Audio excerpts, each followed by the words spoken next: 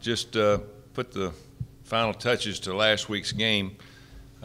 After all said and done, I thought we played pretty well. We had some ups and downs, especially on the defensive side of the ball. We've got a lot of things that we have to correct. It's good we got everything on film, and one thing I will tell you is we played awfully hard on both sides, and we got gassed on both sides. We got very tired. There's not a lot you can do about that until you start getting in game shape. So the intensity was good. We played a lot of players.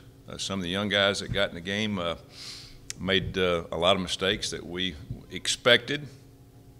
So it gives us a chance now to go out and work on corrections and get everybody going in the same directions and continue to work on depth. I think that's the big key for us for the next 6 or 7 weeks, is try to get as many players game ready as we possibly can, because it's going to be rough down the stretch here with only one open date in 7 more weeks. So we got a lot of work to do, and some good and bad things that we could talk about. But the main thing is we've got the victory. I think everybody now understands where we're at and what we need to work on and going down the line. Paul Brown Stadium was very good to us. I thought it was a very good opening crowd. The students showed up. We had a record amount of students there, which really helped.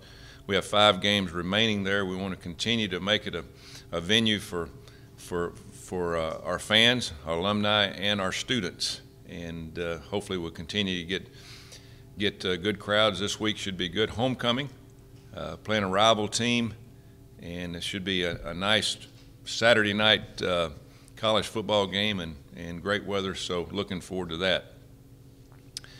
119th time that this game is being played, the game for the Victory Bell against Miami of Ohio. It's been one of the longest running rival games in college football. Last year, didn't understand that too much. We go over there and play, and I tell you, both teams played hard, and it came down to the last 4 or 5 minutes, and that's usually how rival games are. They've gotten off to a start which they'd like to had a few more wins, but new coaching staff, I can tell you this, their coaching staff has really changed the environment of Miami of Ohio.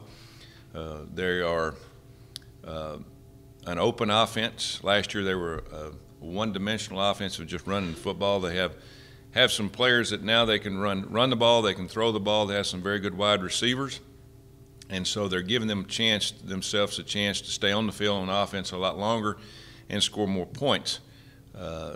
Defensively, they got a lot of returning starters back. They have 2 of the best corners that we'll see on our schedule this year. It'll be a challenge for us both on offense and defense. And again, being a rival game, a lot of our players know their players, and they played against each other in high school. So that'll be a lot of fun. So we're looking forward to the game on Saturday night, our first Saturday night game of the year, and we're almost to October. Look forward to our fans and our students coming back out and having an opportunity to have homecoming, alumni coming back to town, usually that maybe only come to town one time during football season. So should be a great night down Nippert at the Banks at Paul Brown Stadium, and we're looking forward to our second game and hope to improve. Questions? With Ohio State on the week away, how do you keep them focused on this game?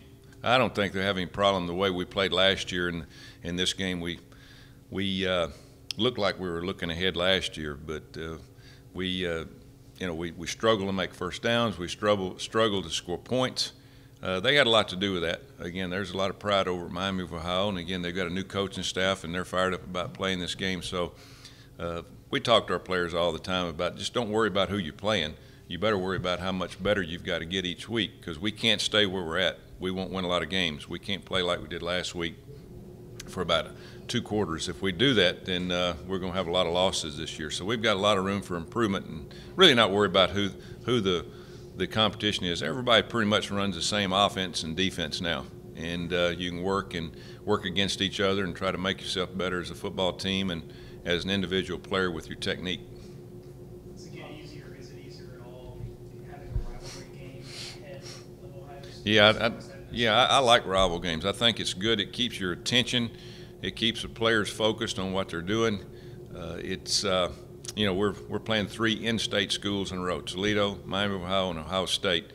And it probably couldn't work out any better for us to play all those non-conference games back-to-back where there's something on the line.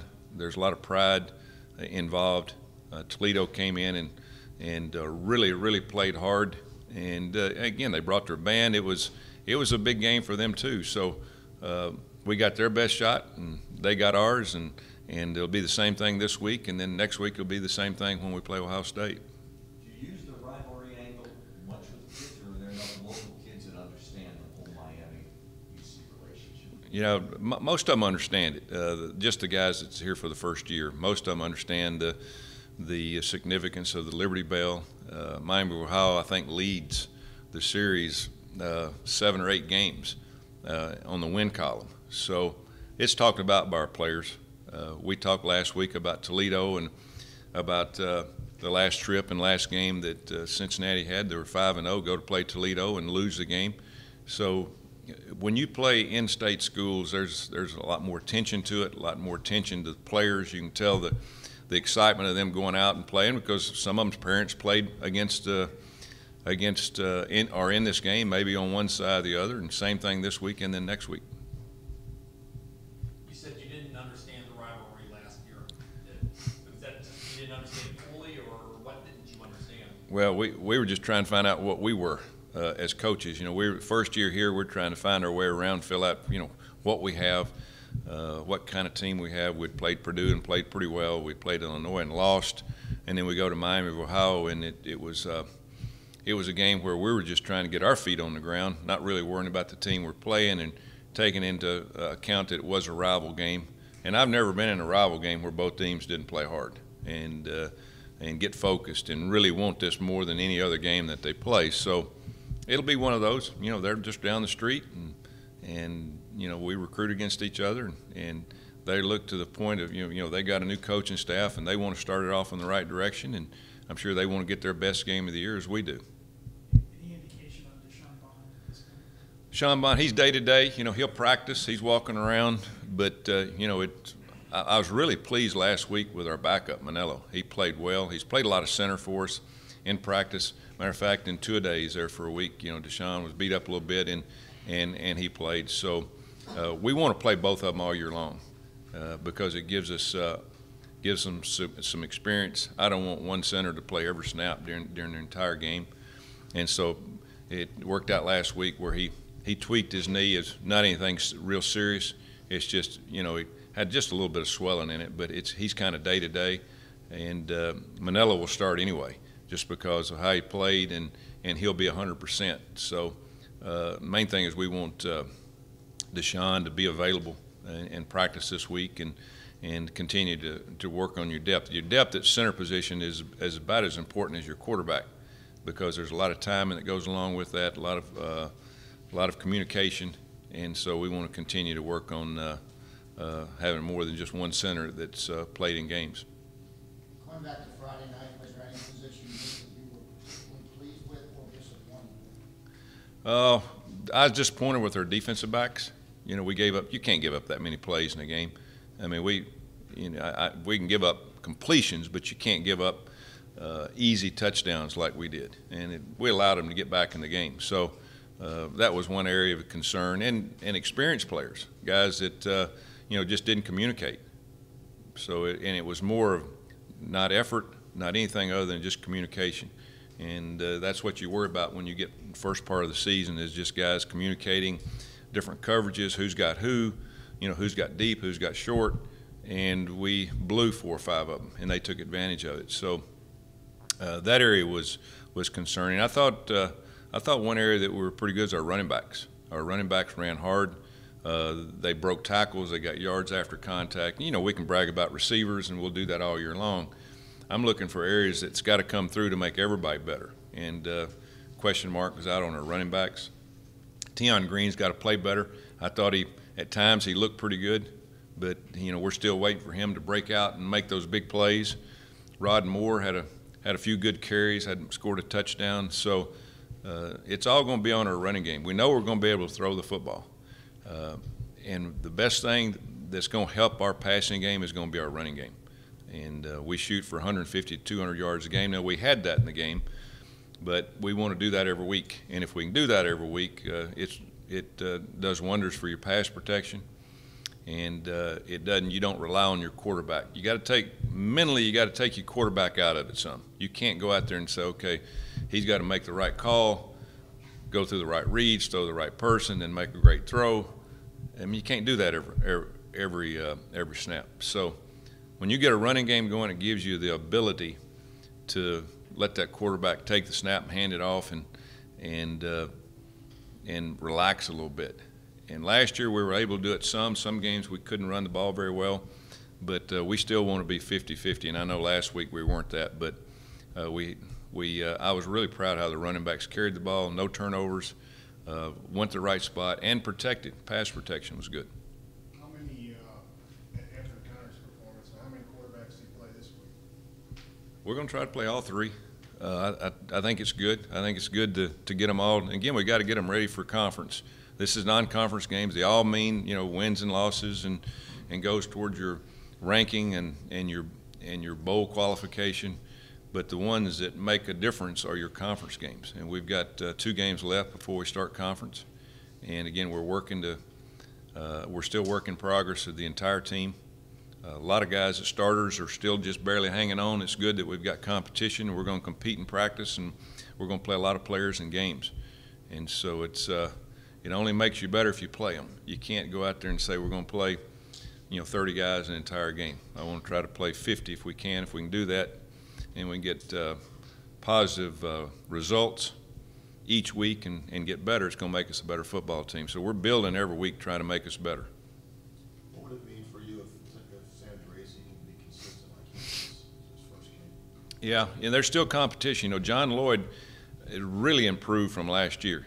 The problem he had a guy in front of him that it also improved, come back from a pretty significant knee injury to his punting knee. Now, we signed him last year from Moeller High School, and he comes in and has to have surgery.